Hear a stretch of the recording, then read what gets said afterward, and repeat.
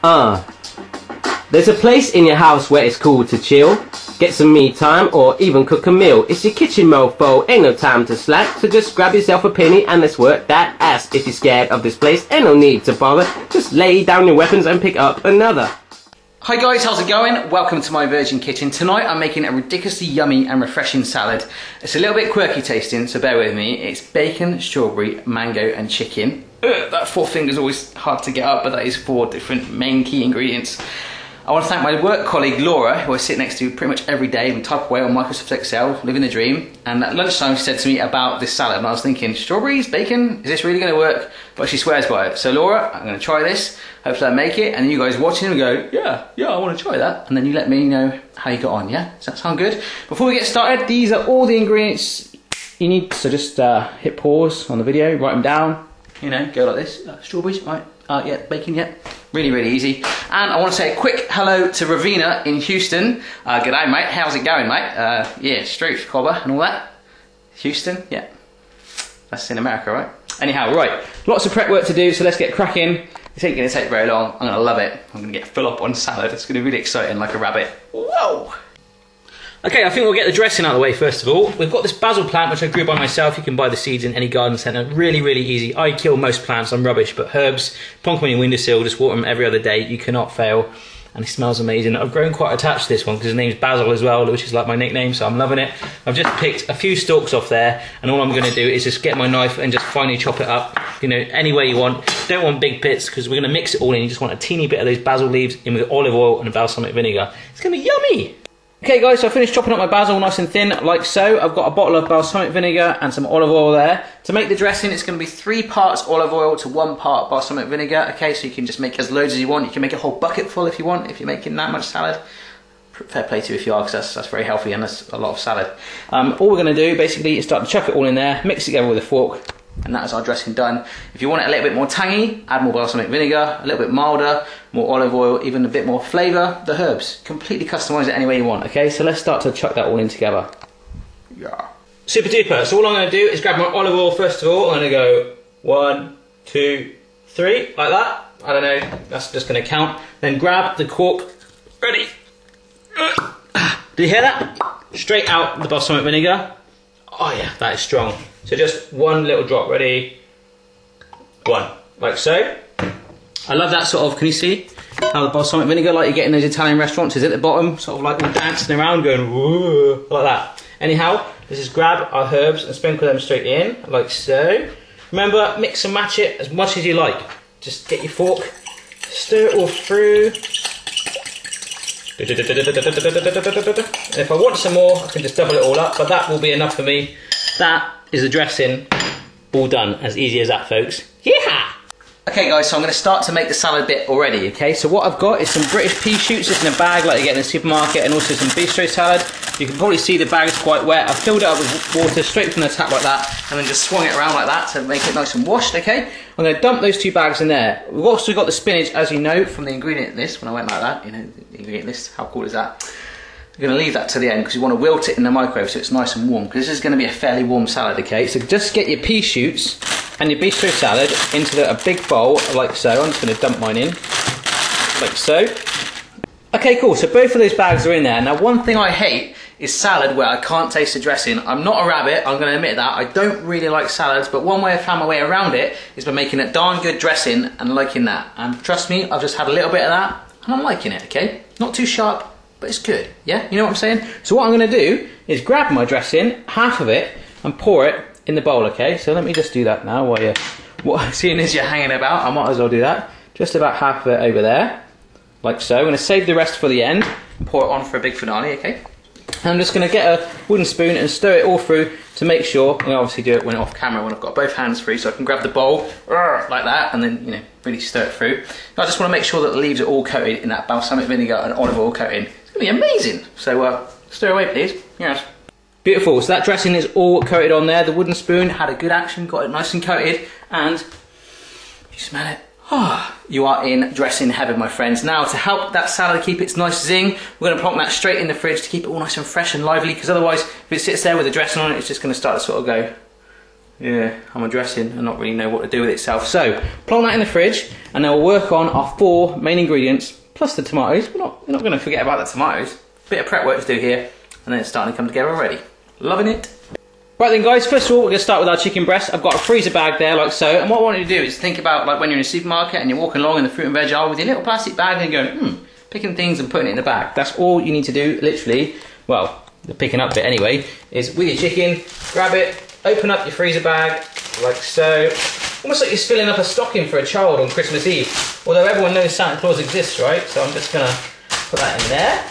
Grab yourself a big rolling pin, like so, and just start to lightly tap it. Don't tap it too hard, otherwise you break it. What we're trying to do is just flatten it out so that when we cook it on a griddle pan, like this, it's gonna cook evenly, fast, and you're gonna love it. Yeah. Okay, flat chicken plastic. That is all nice and squished using our rolling pin, and it's actually quite a good stress relief if you've had a bad day. I'm going like this, quite aggressive. I haven't had a bad day, but I'd imagine it is if you go, just pretend it's someone you don't like. Just go for it, you know. Anyhow, that can be just plonked to one side. Our bacon, I bought medallions, okay, which basically you need no prep whatsoever. I'm just going to cook them straight like that, all the fat and all that's off of it. Real good quality stuff. But if you just buy some standard rashers, just work the fat off it. Or if you are fat and you like fat, leave the fat on, my friends. Strawberries, tomatoes and mangoes to go. Cha-ching. Okay guys, so the order we're going to do this now is the tomatoes, then the strawberries, then the mango, okay? The mango I'm leaving to the end because it's a bit fiddly, it could squish everywhere, gets a little bit gooey, okay? But it's fun, you're going to love it. With the tomatoes, as you can probably see here, I'm halving them, just leaving the seeds in. So with a knife, literally just straight down the middle, just cutting a tomato in half basically. Very, very easy. Fantastic, those tomatoes are all nice and halved, or tomatoes, depending on where you are in the world, okay? You know, we've got to be universal here. So I'm just going to plonk them to one side. The strawberries, I've given them a wash. They're on that plate there. All we're going to do is take off the stalks and halve them. Just want to quickly say, I'm doing a little competition for Father's Day. I got sent a load of chocolate, English chocolate from a company called Cadbury's. Really nice, I know. If you go onto my Facebook page and share one of my videos, just hit the share button. The Facebook address is here.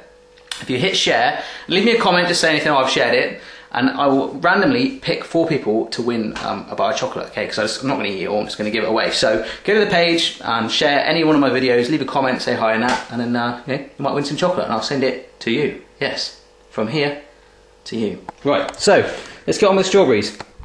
Yes.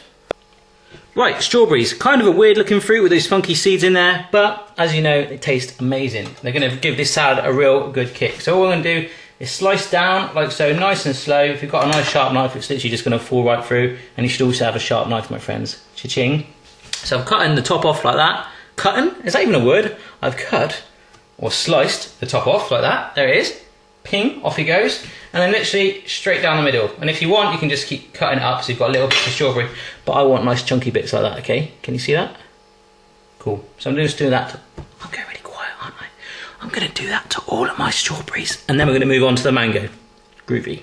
Brilliant, that's our strawberries done. Stalks gone, all nice and halved. Lovely jubbly, just plonk them there. Now, onto the mango, my friends. This is one of the most frustrating fruits in the world. I'm rubbish at peeling it and cutting it up. So if you've got any tips, let me know so I can show them to other people, okay? All we're going to do first of all is grab a vegetable peeler like so. Work it off to reveal the lovely mango flesh. And then cut it without it slipping out of our hands and falling everywhere to get the mango goodness. Let's go for this. Right then, mango. So all we're going to do is peel it away. Make sure, first of all, when you buy them in supermarkets, you sometimes get these like sticky labels and barcodes on them. Make sure you get that off, okay? So just work away. It's actually quite a tough skin on it as well. So as you can see, look, I have to put my man face on. You know, just peel it first of all, okay? To reveal the flesh, like so. And make sure, as you peel it, it's going to get quite slippy, okay? Be careful, please. Right, just want to give you an example of how slippy it is. I've done the bottom layer, as you can see. It's almost like a Mr. T style Mohican. Look, you just spin it around like that. It's almost like that game shuffleboard that they play on boats. It's just going to go woo. Be very careful. Keep peeling away. Yeah. Okay, so the easiest way I've found to get a mango cut up is, as you can see, I've already got myself a little slither there. All good. Basically, work your way along the top, cut in a little incision, and then in. So again, incision, and then in, like that, and out comes your piece of mango. The closer you get to the middle, it's going to get a lot tougher. So just work your way around the edges, and any scraps, have them for lunch at work tomorrow. Groovy.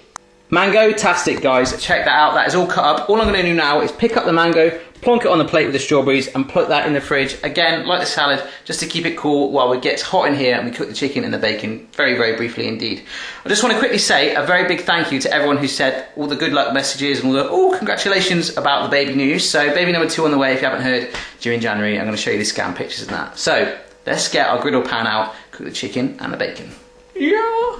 Okay, so we've got our griddle pan there and it's on a flame like so. I thank you very much. And what we're going to do is, rather than chucking some more oil in, we're just going to grab some of our dressing, just a little bit, just pour that in there, and we're going to cook our chicken and our bacon in our dressing. Yeah. So let's get the chicken on there. It's warming up already. Okay guys, I just placed my first chicken breast in goes the second one, like that. Really, really good. All nice and flat, loving it. It's not going to take very long to cook because it's so thin. I've got my spinach bag ready and the bacon just sat, waiting, ready to pounce, like so. While that's cooking, I want to tell you a little story, right? Jamie Oliver does this Food Revolution web stream to the whole world, everyone in the entire world, apart from the UK. And he mentions this very cooking show in it, and I never get to see it. But thank you to everyone, especially the Americans, because they're all part of the Food Revolution, that tweeted me and told me everything he said because it was really, really nice. And I'm going to try and get hold of the footage because it's, you know, getting all emotional. So yeah, it says thumbs up. Cool. Okay, just about to turn that chicken over. What I'm going to do is grab my spinach now and just chuck it in a bag like that. As it's got a little opening, I can steam it. Bacon's going to go in any minute now, and as it's going to be a warm salad, I'm going to bring my other bowls out of the fridge and start to build it up. This is where it gets a little bit crazy and intense, but you're going to love the taste at the end. I hope. Right, let's turn this chicken over. Oh, loving it. Nice lines on there. Wow, that's looking good. Right, what we're going to do is grab our leaves, start to stack it up all on there. I've actually got so much salad, I'm going to be doing 2 bowls like that, okay? Bit noisy over there, so it's going to be very filling, okay? Cha-ching. Right, so plonk the salad leaves in there. Look how olive oily and glossy they are with that dressing on there. Absolutely buzzing about that. These are just about to finish steaming, these being the spinach. The chicken is nearly done. Let's chuck in the bacon, like so, just around the edges. This is not going to take very long at all.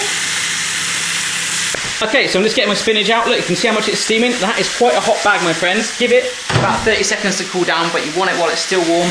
Grab some tongs and just scatter it around there. A little bit of hot green with the cold green. You know what I'm saying? Fresh. Okay, brilliant. The bacon's in there. It's really, really nearly done. I've just got my spinach out of the microwave. It's just steaming it. Let it cool down just a teeny little bit. In the meantime, start to build up with your tomatoes and your fruit on top of that bed. Let's go for it. I'm just going to chuck it on right now. I'm going to do the clicky finger thing because I haven't done that much. Whoa! Fantastic. So I've chucked on my tomatoes, mango and strawberries. There's no particular sort of scheme or layout for that. Put it on any way you want. It all goes down the same way. You know what I'm saying? You know what I'm saying? Frickin' fresh. Wow, that's really gangster, isn't it? Anyway, right, we're going to get our chicken and bacon off now. That's both cooked through. Not too well done. Obviously, you don't want it burnt, but just plonk it on a chopping board, like so. Tongs, nice and safe. Brilliant. So that is all on there, nice and red hot still. All I'm going to do is grab myself a nice slice into it while it's all nice and warm. Scatter it all on top of there. Little bit of spinach. Then our dressing. Then we're going to eat it. Let's slice.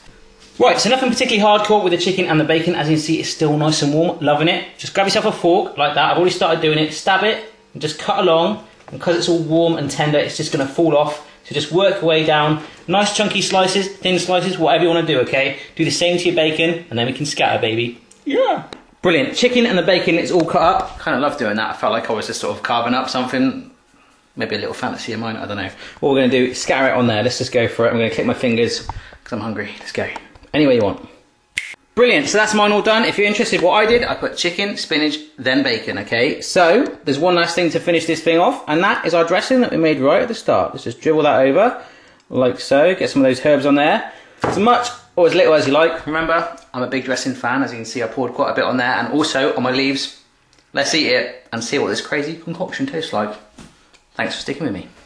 Right, there seems only one fair way to assess how good this salad is, and that is by getting every bit on a fork, and even the little bit of salad there sticking up almost looks like a cherry actually. Let's get it in the mouth.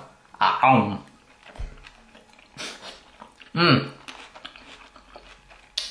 Oh wow. That is such a flavour burst. It feels really refreshing as well going in. It feels really light, full of flavour, and that dressing is giving it one heck of a punch. Boom. Oh, and the strawberries at the end, just feel it. You know, like in Willy Wonka, the movie, where there's that sweet that's like a whole meal? That is almost the same effect, my friends. You've got that nice balance, you've got the rich dressing on there, you've got that sort of savoury kick with the bacon and the chicken, and then the strawberries and the mango finishing it off. Loving it. I think I'm turning into a rabbit. So, thanks Laura, my work colleague, and I'll see you tomorrow for suggesting that recipe. If I can make that, absolutely anyone in the world can. Have a go for yourself. Let me know how you get on, and I'll see you again, probably same place, next time. Cheers! High five!